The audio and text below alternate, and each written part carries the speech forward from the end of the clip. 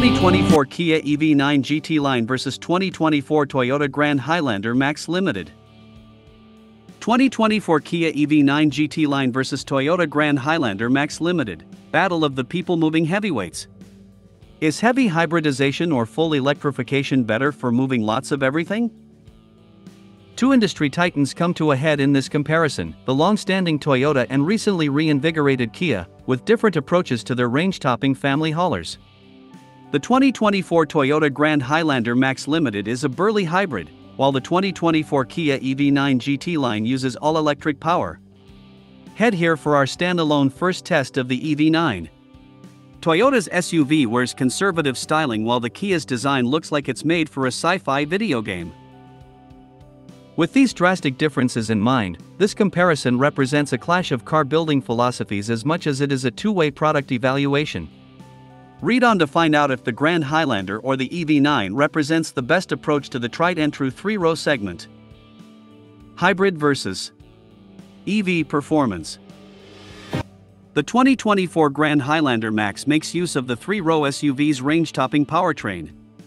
A 2.4-liter turbocharged four-cylinder engine pairs with dual electric motors, one up front and one in the rear, to produce a total of 362 horsepower and 400 lb-ft of torque.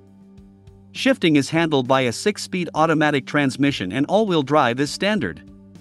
Acceleration is rapid, the 0 to 60 miles per hour takes just 5.9 seconds at the track.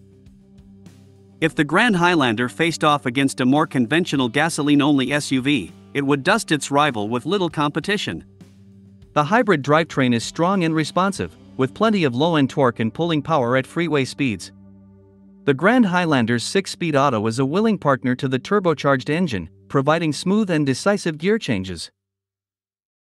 While testing the Grand Highlander on winding roads, the three-row SUV exhibits light steering with good on-center feel for a vehicle in this class. High-efficiency tires give up grip easily, but we aren't expecting most folks to be caning their three-row Toyota through curvy bends. Choppy road surfaces unsettle the SUV and result in noticeable gut jiggle over undulating pavement. Although the Grand Highlander's brakes provide immediate bite, they don't build as much confidence during longer stops as we'd like. Meanwhile, the 2024 Kia EV9 makes use of dual electric motors to produce a total of 379 horsepower and 516 lb-ft of torque.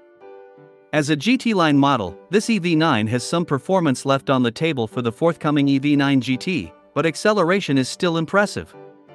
The 0 to 60 miles per hour sprint occurs in just 4.5 seconds, and the EV9 willingly pulls beyond that with seamless linearity.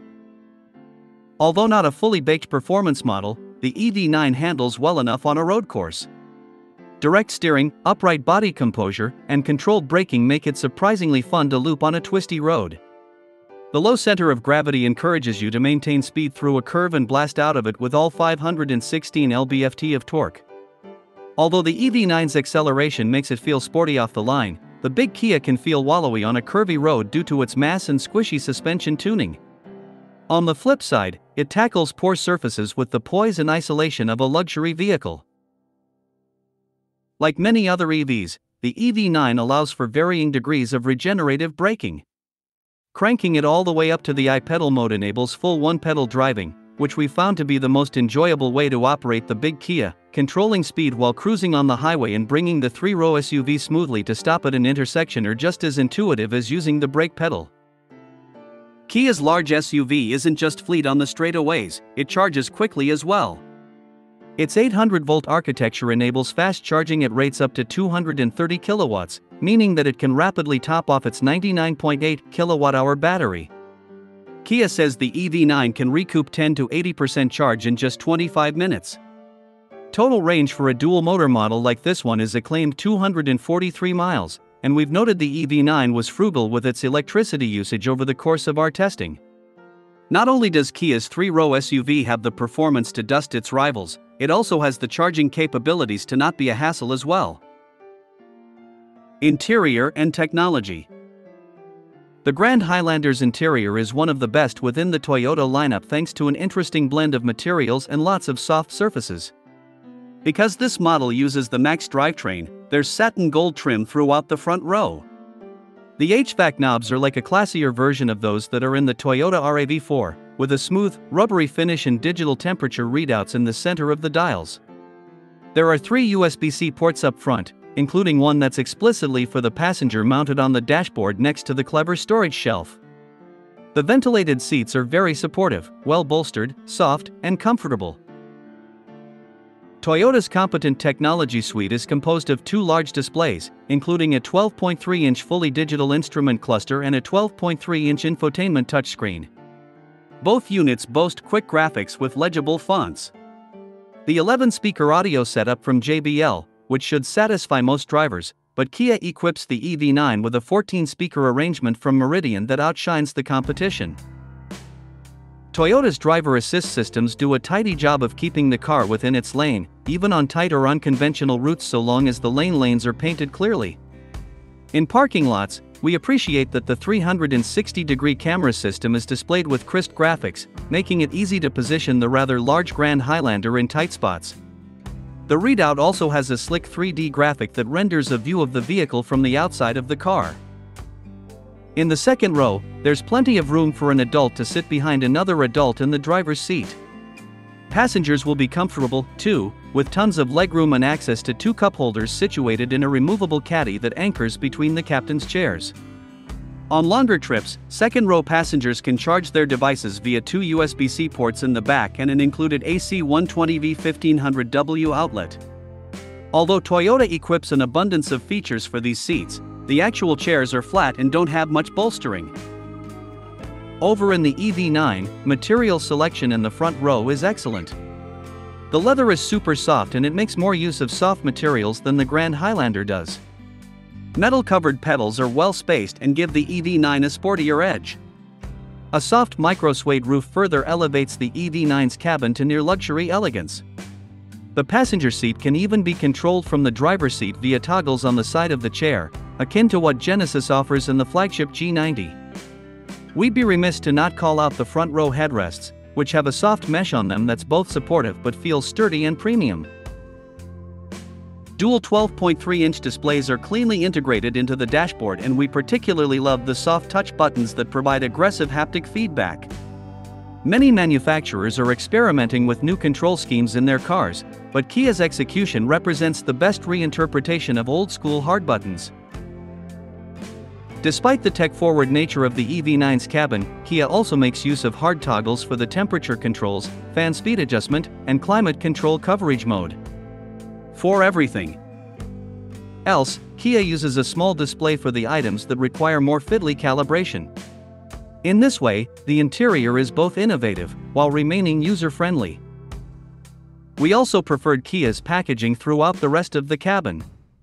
For example, there's a huge bucket up front for storage between the driver and passenger seats. In the well-furnished second row, there's a tray table that pulls out from the center console. Sliding away the tray reveals a massive cubby for even more storage. Unlike the Toyota, the second row seats aren't just heated, they're ventilated too. Outside of massage chair functionality, buyers are going to feel like they're getting their money's worth in the EV9. What about the third rows? The Grand Highlander's third row has gigantic cup holders and there are USB-C ports on either side. We noted the rear is roomy enough for an adult to sit in the third row behind another adult in the second row. The downside is the back row isn't furnished with any of the upscale materials present in the rest of the cabin, but there's still enough room for 3 adults to sit next to each other in a pinch. Accessing the third row in the Toyota Grand Highlander is another weak point. The seats collapse and move forward with a single pull of a lever, but the action of that handle is clunky and rough.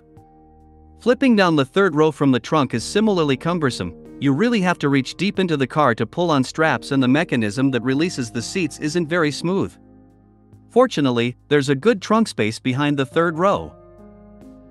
Kia wins the battle for third row supremacy with a one-touch button that electronically collapses or resets the second row chair. Its captain seats even have electronic controls on the side and their motor adjusts the seats.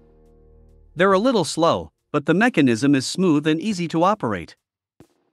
The Kia EV9's back seats are also better appointed than that of the Toyota. The brown trim from the rest of the cabin continues into the third row, and the cup holders appear to be better suited to securing beverages when the road gets curvy. Dual USB-C ports are a plus as well. However, the EV9 only seats 2 people on the backbench in all available configurations.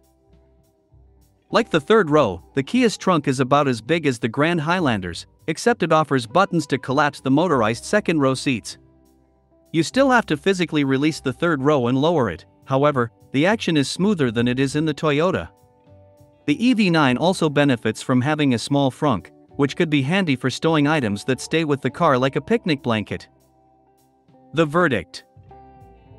Although Toyota and Kia have developed the Grand Highlander and EV9 with different powertrain philosophies, our time with both vehicles revealed a clear winner. The EV9 GT line is better equipped and drives with greater poise and polish than its rival. The one caveat is that Grand Highlander likely offers more competitive pricing. The one in this test stickers for $57,810, with the base model starting at $55,435. We expect that Kia will ask around $75,000 for this 2024 EV GT line as equipped. Single-motor versions of the all-electric SUV should start around $55,000. Even with this notable differential in price, we think the Kia EV9 is worth the extra spend as a result of its more thoughtful packaging and benchmark-setting execution. The mainstream 3-row segment has a fully electrified competitor, and rival manufacturers are going to have to put in the work to topple Kia's newly set gold standard.